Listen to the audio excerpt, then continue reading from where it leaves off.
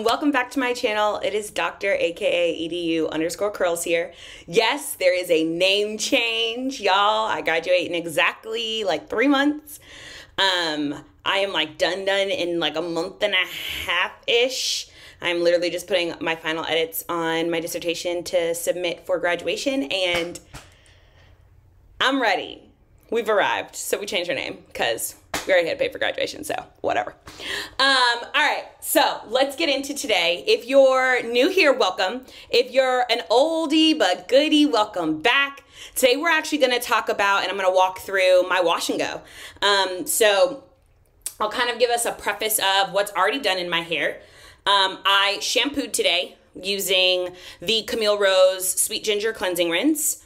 And then I went in with my deep conditioner, which I used the Camille Rose Algae Renew. Y'all know I'm a Camille Rose girly through and through. And so I used that, and then I steamed my hair, which is always like, when I use the Algae Renew and I use heat, it just works so well for my hair. So my hair is in like the perfect moisture balance for sure right now. Currently, I have already sectioned my hair and added the leave-in, so you will not see me use leave-in in this clip. Because I've already gone in and used my Camille Rose Curl Love Moisture Milk. If I have some dry patches, I may actually like add a little bit of this to that section, but I've done all the preparation with the Curl Love already. So we're going to talk a little bit about, now that my hair is actually super long, so I'll show you. My armpit is here. My hair is like past armpit length at this point. Yeah, so because of that, I've had to kind of change up my routine because the length of my hair is like just requiring a little bit more like time to really make sure that my wash and go is good. So that's what I'm going to show you guys today. So today we're actually really going to focus on technique because technique is what like really matters here at this point. My routine is the same, like I'm using the same products, those types of things. It's the technique and the specificity of like defining my hair in specific pieces that I want to talk a little bit about and show you on camera today. So like I said, I have my hair sectioned in 4. I've already applied my leave-in conditioner. I have a spray bottle handy, and I'm going to actually fill it up with a little bit more warm water just to make sure that my cuticle is open when I am spraying my hair, which will allow the product to penetrate better. I am going to use my Camille Rose Curl Maker. Also, if y'all see me like dip off over here, it's because my sink is right here and my mirror is right here. So I need to be able to see my hair. But we're going to start with just spraying this section down. So I'm going to spray this section down just to make sure that it's pretty saturated. My hair is still really wet because like I said, I literally just got out the shower. So it should be pretty wet. I don't actually want dripping wet hair. I have found that the curl maker doesn't take well when my hair is dripping, in that way. There have been products I've used in the past where dripping is necessary, like Kinky Curly. But this isn't one of them. So, it's wet and that's what my hair needs. So I'm going to go in with my curl maker, and I have switched the top because I am at the point of the bottle where the pump no longer works. So I switched the top out, but I used not a ton, but enough to coat the section. So this is the part that's really important. I have been really coating and smoothing each section, and really taking my time in doing that. I find that my Saturday wash and go actually can go like 5 days if I have, you know, really taken my time and done this really slowly. I'm not even gonna flex on you. And so yeah, that's really what I do. And then I try to really just make sure my hair is smoothed out and good to go. Then I take my next section and I do the exact same thing. I am doing smaller sections than I would normally, or I have in the past. And that's really just to make sure that my hair is saturated with product and that my hair is smoothed appropriately, given that section. So again, add the gel, really smooth. I actually finger comb and smooth at the same time. That's like very important to my hair in particular. And then I definitely have sections of my hair that are typically puffier. So I try to really smooth, and then I take that whole section, everything I've done thus far again, and I smooth over. Okay, so that is really just the back section of my hair. I have a lot more to this section. I'll show you this one section, and then I will speed up the clip while I do my whole head, and then I'll come back to you guys. All right, so this is another section. Again, I'm gonna show you real close. Smooth, finger comb and smooth, smooth, and really just focus on the smoothing and making sure my hair is fully saturated. That is so important for my hair to come out well. All right. Again, product, about that much gel. And I do use a little bit more gel in my hair with Camille Rose. Really, that's because I found Camille Rose is actually really moisturizing for my hair. The base of the curl maker, which is agave and flax. I think it's flaxseed gel.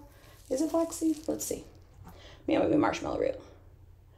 Marshmallow and agave leaf extract. But that base, that snotty, you know, textured gel is one of my favorites, but the base of this is really moisturizing, so it works really well. Oop, section fell. And make sure that last one is really smoothed. And I try to really go root to tip to make sure that the sections are really smoothed out. Just make sure I have really defined curls. That matters a lot to my hair. All right, then whole section smooth, and then next section. All right, and as I start to get to the center of my head, you'll see there's a little bit more frizz on the top of my hair. I find that my part in particular, collects a little bit more frizz also because it's the part that's most exposed to the elements. So I do have to do a little bit of a different smoothing there, and I'll show you that when I get to the top of my section. All right, so I'm taking, like I said, very small sections, working it through again. And part of why I finger comb this way is what you guys just saw, which is that like small snag I almost got stuck on. But because it's with my fingers, I can feel it. And so I'm able to like smooth it out better.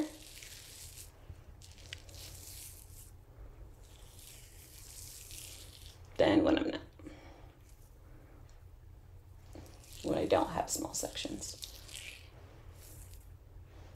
Okay, so that's that, worked in, good to go. Very last section.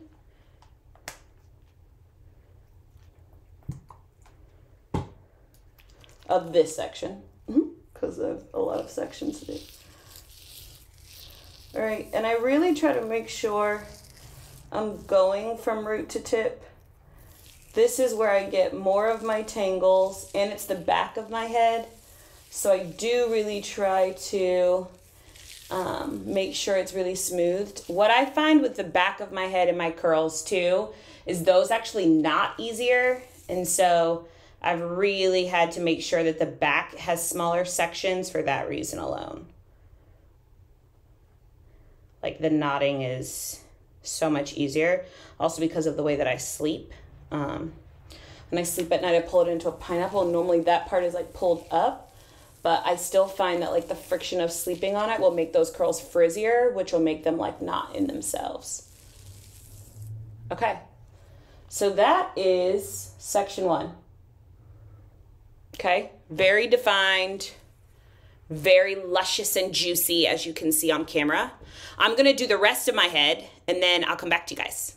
Okay, so obviously I'm not moving this fast, but you'll see kind of the sped up clip of what you just watched me do in slow-mo. So I'm still going section by section, really smoothing the hair through and making sure that my hair is really saturated with ample amounts of product to make sure that when I go to like really smooth the curls, that they're given that recoil. And so the product and the saturation is a large part of that, which is why I was saying like this video is more going to focus on technique, because I've really gotten down going those smaller section by smaller section to make sure that the definition is really popping in my hair. In a second, you'll see me actually reapply water, and I'll do one final smoothing with like a praying hands motion over both sides of my head. That's really just to smooth everything else out and add a little bit more gel back into my hair. You'll also see in a second that my finger starts to get caught, and I've noticed that when my nails have like a hangnail or shaved piece, it gets stuck on my hair. So you'll see me shave it really quickly and then finalize my hair out. All right, y'all, I'm back. So this is my hair, completely styled in the wash and go, all product applied and done. So that's it. That's my, like, you know, the overview of my hair, its process, my technique. I think this has just been the best technique for me to really go those small sections by section, because it's really given me the definition that I've been looking for in my hair. So yeah, that's really it. So thanks so much for tuning in. Like, comment, subscribe, share with friends. And if you want to see more videos about how I style my hair, please leave a comment below. And as always, have a great and blessed rest of your day. Bye, guys.